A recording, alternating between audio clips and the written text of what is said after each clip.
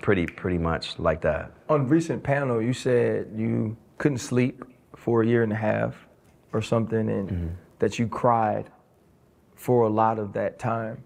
How difficult was that period in life for you? Because we know as men and as black men, we're starting to get into a space where we talk about not only mental health, but emotional health. Right. And we've learned ways to be vulnerable and open. But to share that in a room full of people, I mean, that's something that you felt deeply. How did you find a way to get through that time while also having to still be a father, a provider, Right. and do your job? You know, I feel like you'll never get through that. You know what I'm saying? Like a lot of praying, a lot of knowing that God is real. God is actually truly real in my life. A lot of stillness, man. When you sit still a lot, you know, you can hear a lot of things. For me, a lot of isolation, solitude, and just knowing, you know, if I can just put one foot in front of the other, you know, and take it a day at a time. Because I'm taking it a day at a time, still to this day. Really? Oh. Yeah, I just take it a day at a time. You know, black men have feelings. You know, black men hurt. Black men are in like pain, and sometimes we don't have outlets to, you know, like talking to you now. No one really asks me these questions, never really. So it's like sometimes we feel like we're dealing with it alone, not unless you have like a therapist or, you know, a close confidant or like friend. But it's not easy because it feels like as a black man, you can't show vulnerability to the world, you know, because it's a form of weakness. But it should be looked at as a form of strength, you know, like men do need to cry, you know, because when it's all bottled up, you know, and inside, you know, that's when stress, things can happen, different tensions. You got to be able to have a outlet to release. Like I said, that's the only way that you can get to the true healing of everything. So, yeah, when I was speaking in Miami, that's just how I felt at the time. You know, so to this day, I look at my kids and say, Daddy got you forever. You know, I look at my daughter, you know, when they smile at me and they know Daddy really loves them. My son knows Daddy really loves me. That's what brings me joy right now. And that's what keeps me saying, I'm on my way. I want to be the biggest in the world, you know, from a humble place, but I feel like from a skill set, I feel like I am that dude.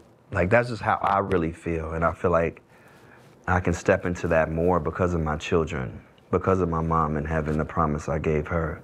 And I'm ready to do all those things. So That's dope. And I like that. One thing that I like about it is that he's negatively motivated. And he said, listen, I'm using this to propel me forward. Yeah, I'm hurt. Yeah, I'm broken. And I think that people don't understand that everybody got feelings. And even me, right? I say, never make an emotional decision. And from what I can tell, Cory Hardrict has not made an emotional decision at all. Everything that he says is calculated. He don't get messy. Even when people ask him, you know, strategically about stuff like this, um, he don't throw her under the bus. He don't say none of that. When he's seen her on the red carpet and it looked like they were surprised and it got caught on camera, he didn't trip. He just gave her a hug and he kept it moving and he kept it real. And so he's, for the most part, a 100% stand-up dude. And when he said, listen, I'm him and I'm going to be the best in the world. And it's almost like him getting out of this situation or her graduating from divorce unleashed him. It's like it unleashed him to the world. So now he got to go extra. He got to really get it. He going to really take care of it because now he on a mission to make sure that his kids, in his words, his kids are going to be taken care of forever and that they always going to be good and daddy got you. And it kind of, at the same time, makes Tia Mowry look even worse and it actually embarrasses black women to an extent or women as a whole. And I'll explain to you why.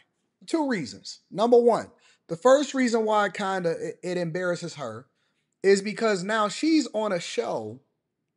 She's on a show, gallivanting, you know what I'm saying, and doing all of these extra dates and all of this stuff. And women was always supposed to be on the low, not for everybody. Not, you know what I'm saying? That's not supposed to be a thing. And so when you see her on there, and then on top of that, one of the things that she said in the preview was that her and her sister is not even messing with each other anymore because Tamara is over there married, living her life, living a good life, while Tia is over there, you know what I'm saying, doing what she do on TV and being for the streets and creating TikToks and showing her ass and stuff like that. It's embarrassing. It's absolutely embarrassing. And so when she went on a whole tour talking about she graduated from marriage, but now she in the streets talking about she lonely, it makes her look even worse. And the more that he's an upstanding gentleman and the more he continues to hit, kill it, do these movie roles, and absolutely run it up, he's winning. He's always going to come out the winner. You always going to be better as a result of you learning from your mistakes and then using that as energy to propel you forward. The second reason why it looks bad is because her popularity comes from her toxicity. Let me say that again. Her popularity comes from her toxicity. And the reason why it's embarrassing for women, specifically black women, is because they are supporting this. If you go in and you look at the comments of whenever it is that she says she for the streets and stuff, they are the number one cheerleaders. You would think that he did something wrong. They act like he's the worst person on earth. When you see him talk and he says and he shows a level of vulnerability in which I see some similarities between him on a you know visible scale between him and Tyrese. Tyrese will crash out way more than Cory Hardrict. And I would understand why, because Tyrese is getting took to the cleaners by a chick that nobody would have ever known had it not been for Tyrese, but she asking for the world. And she absolutely trying to destroy this guy. And I don't know what the vindictive nature of these women are. It's almost like I'm just looking like, wow, that's crazy. But Tyrese is absolutely getting destroyed and took to the cleaners, right? But Cory Hardrict, he's kind of explaining a similar thing like Tyrese would explain it, as far as the vulnerability of men and the fact that men have feelings too. And they are not acknowledged, they are not celebrated, there is nowhere for them to turn to. They have to figure that shit out. They 100% have to figure it out. And so I feel him. I understand what he's saying, but I'm glad that he's able to maintain and keep his composure and focus on what he's supposed to focus on and dedicate himself to his craft and not let this get him down, but running it up. But on the flip side, I think that Tia Mowry is looking more embarrassing every single day. I have not seen publicly her make a smart move or a wise move, and maybe she is getting to the bag, but I don't think that that's the whole of it. Whenever you have children, the children come first. And so every decision that I make or every decision that men make, they tend to do it on the behalf of their children. Meanwhile, women tend to go more selfish and say, I've graduated from marriage. Now, of course, we know that that's not all women. And we're not trying to put that on all women, so that's not a thing. But at the same time, we have to look at our examples because from a cultural perspective or from an influential perspective, it's bad for us because it influences people that are watching to follow that same behavior. And that's one of the reasons why they call them influencers.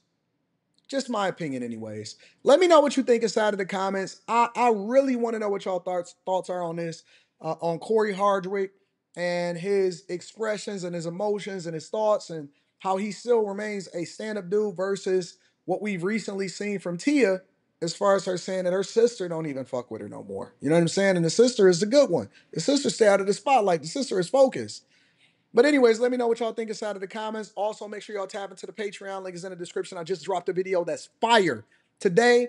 And then last but not least, make sure y'all pick up y'all tickets. I will be in Atlanta. It's going to be dope. Atlanta. I'm going to be in Atlanta on November 2nd. Get your tickets. Discount code Anton. Detroit on December 14th. It's going to be lit. And then last but not least, make sure y'all get that Teej Henley 40% off your first order plus a free gift. Shout out to Cory Hardrict. Stay holding it down, big dog.